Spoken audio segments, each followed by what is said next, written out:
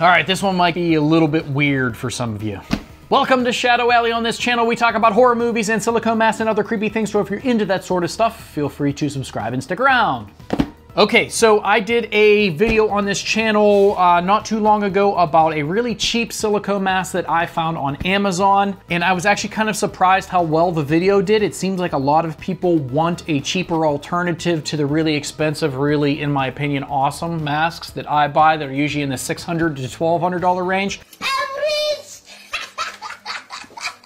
I think people are looking for other masks that maybe are much cheaper. And Amazon has a few on there that are cheaper, but are they worth it? We are going to test another cheap silicone mask that I found on Amazon today. We're gonna check it out, and this one is a female silicone mask. So let's check it out and see if it's worth it. Okay, this is why I said this one might get a little bit weird, because I'm essentially buying a mask to make myself look like a woman. I usually buy masks specifically to be used in films, and I will probably actually use this as like a fake skin to rip off of someone's face, or maybe if I have to rip off an ear or rip off someone's hair in a short film. What's wrong with you? So for me, it'll still get used. Whatever you're using it for, is it worth it to pay $185 for one of these online? We are going to check it out right now. So the other mask that I bought on Amazon, the cheap silicone mask, it's actually right here, was by a company called Ewan, I believe it was, and this was William from Ewan. So I knew that they actually had silicone masks, and I knew it wasn't like a, you know, fake latex knockoff. I knew that I would at least get a silicone mask, so I went with the exact same company again for their female fit silicone mask. And it looks like similar packaging. A big, huge Ziploc bag. And again, a weird mask on the inside to help keep its shape, just like the other one. That might be worth it alone for some of you. That's kind of cool. Okay, again, it's made of the same material. It looks like actual food grade silicone. The seam is pretty hideous. You know what, let me put this on a head form so that it's a little bit easier to show. Like that, yeah?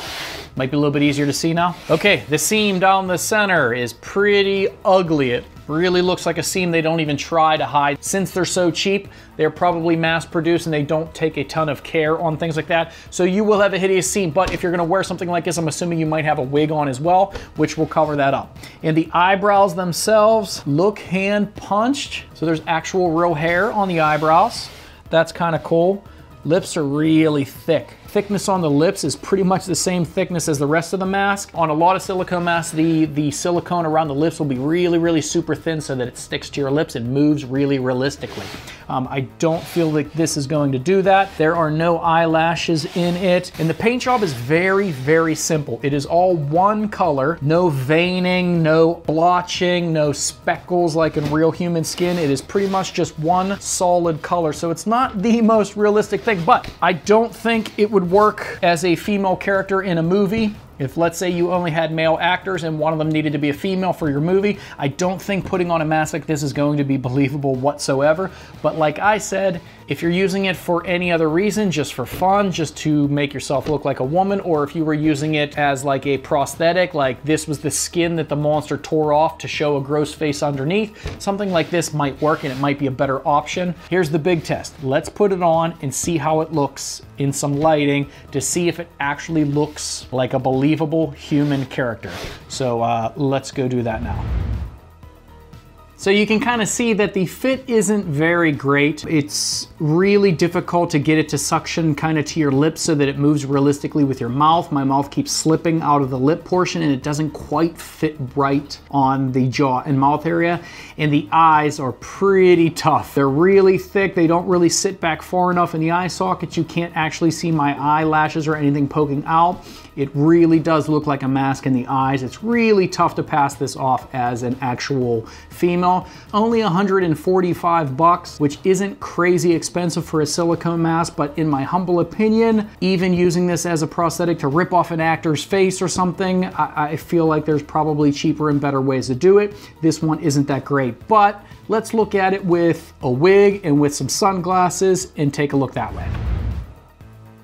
So even with this, if you had just a static shot of someone not really talking, not really moving, and they had a wig on and they had glasses, I mean, maybe this could work. But as soon as you start talking or as soon as you remove the glasses, you're definitely going to be able to tell that it's a mask. But if for some reason your actor or actress isn't moving and this is okay with you, then go for it. But for me, I don't even know if it's worth the price, but this is what you get if you buy this mask. This is what it's going to look like. You could also probably add a little bit of makeup or fake lashes for yourself, some lipstick, whatever, to spruce this up a little bit, but in my opinion, it's just not quite believable. So there you go, female silicone mask from Uwin. It was only $145.99, so under $150 you can have a silicone half mask of a female. If you want to add the other things, they're pretty cheap. I don't remember what the wig was. I think it was maybe 19 bucks or something like that, and I found these pair of glasses in a drawer. But if you add things like that to it, it might be a little bit more believable. But for me, I'm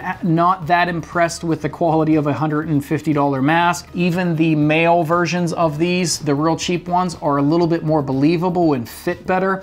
It's a shame because I think there is a market for female silicone masks. There are tons of realistic men masks. There are none that I can really see of realistic female masks, and I'm not sure why. So if you're thinking of getting a female silicone mask cheap on Amazon for 145 bucks, you can follow the links in the description. I'll show you where I bought this exact one. But for me, it's a pass. I'm gonna stick to the pros and stop buying them off of Amazon. Unless you guys wanna see more videos like this, then let me know. Maybe I'll do more. So there you go. Thank you for watching. And please do all those things you're supposed to do to help support a channel, like and comment and share and subscribe and do all that kind of stuff. And I will see you in the next one. What's